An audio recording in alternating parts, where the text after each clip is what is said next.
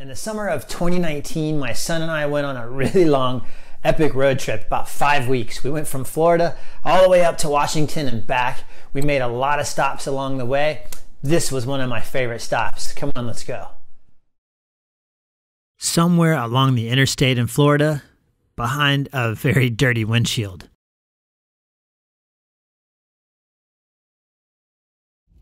Ice cold wind, sleet, and snow.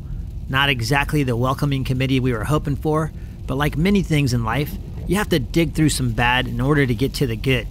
And the good that lies on the other side of this cold wall of sleet and snow is a light that shines down on one of the most breathtakingly beautiful locations in the United States, Grand Teton National Park.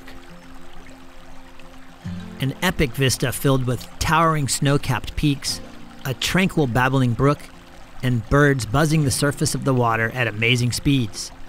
I quietly approach the water's edge to get a better look.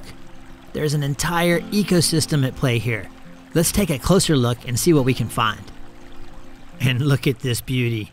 This is a Barrow's golden-eyed duck, and it's pretty easy to see where it gets its name from. Look at that eye.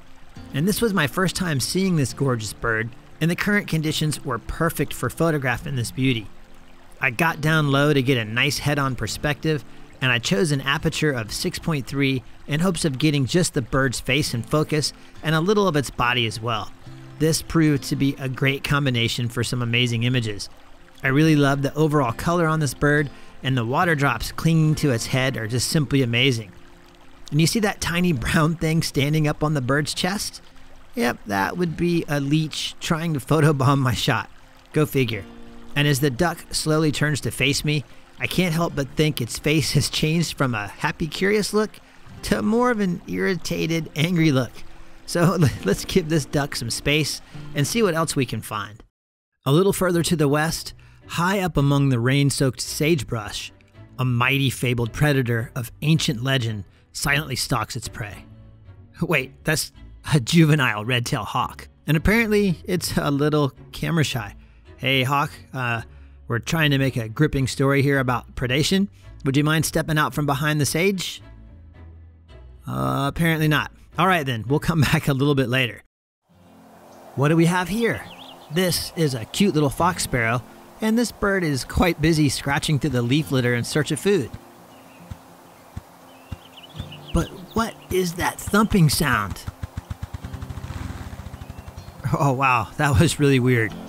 Could it be this marmot who has conquered the old tree limb? I don't think so. Let's check back in along the riverbank and see what we can find.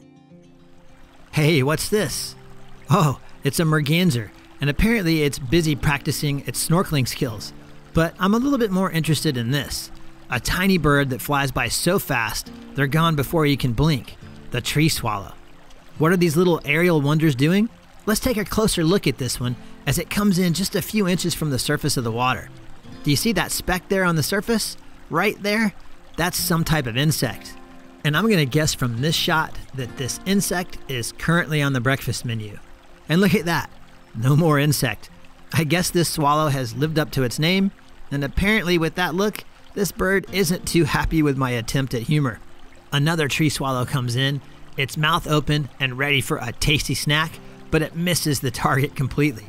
When successful, these tiny birds can eat up to 2,000 insects per day. Wow, that's pretty cool. It keeps some of the mosquitoes out of there. And if at first you don't succeed, then you gotta try again. Ah, success. And my favorite shot of the swallows because it illustrates the skill, hard work, and dedication they have. And apparently all of that hard work has drawn the attention of a cute little spotted sandpiper, who's also eager for a bite to eat. And this bird appears to have found a plentiful bounty. Let's go check in on our young red-tailed hawk.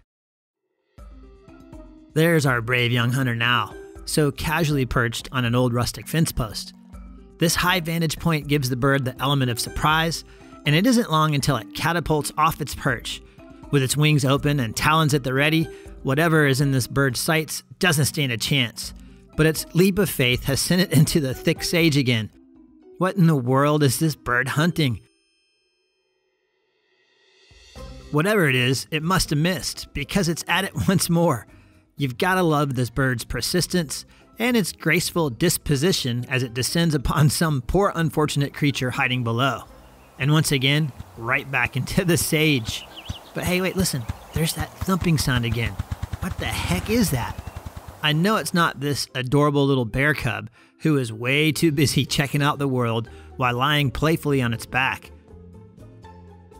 This bear pair went through quite the journey and will be the subject of their own video a little bit later. Let's make another trip down to the river and see what's happening down there. Back down by the river, and a couple of white pelicans casually mingle on the shoreline. But this beautiful yellow warbler has my full attention. I'm lucky to see these birds 1 or 2 days out of the year at home.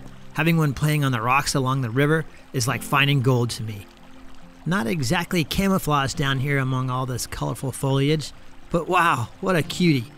I think this bird is also interested in the bugs down here on the water, and I just happen to be in the right place at the right time because this yellow warbler gets closer as it strategically hops from rock to rock looking for a tasty morsel. There we go.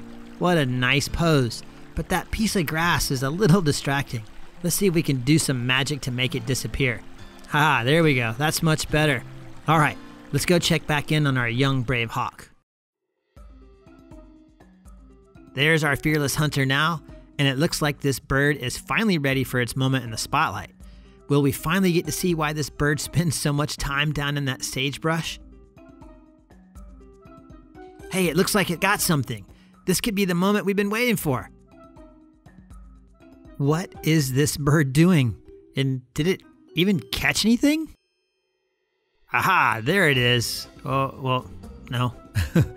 Well, what did this bird get?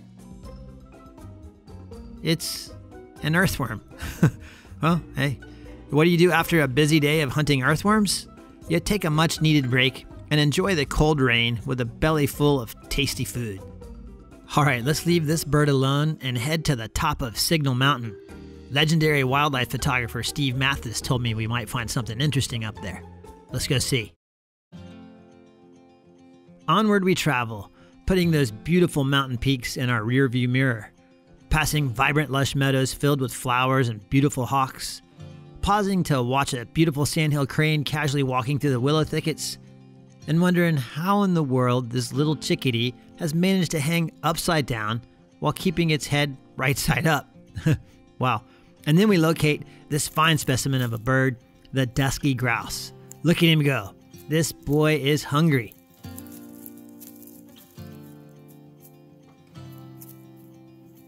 Our dusky grouse was nice enough to give us one interesting pose before disappearing into the underbrush. And that's when I noticed that odd thumping sound again. But this time it was right behind me. I turn around and find this, a ruffed grouse.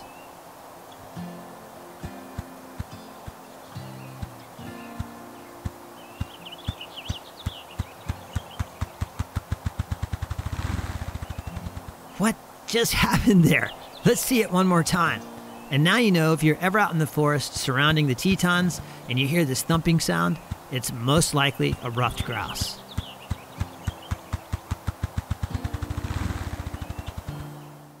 What'd you think of that grouse? It was pretty wild, wasn't it? I've never seen anything like that. My son and I searched for that bird for the source of that sound because we didn't know what it was for a while. We searched for days looking for that. We would be out in the middle of the woods photographing bears and birds and all kinds of stuff, and suddenly you'd hear this like low subsonic thump, thump. We would both kind of look at each other and go, what the heck is that? So we got lucky enough and finally found it. It's a grouse. So if you're ever out there and you hear some low subsonic sound, it sounds like bass from a car or a hot rod really far off in the distance, that's probably what it is, one of those grouse. What do you think about the video? What do you think about the grouse, all those cool birds? Let me know in the comments below. Don't forget to click the thumbs up, and if you haven't subscribed yet, go ahead and do that. And if you found this video entertaining, share it. That's really, really helpful. And until next time, I'll see you later.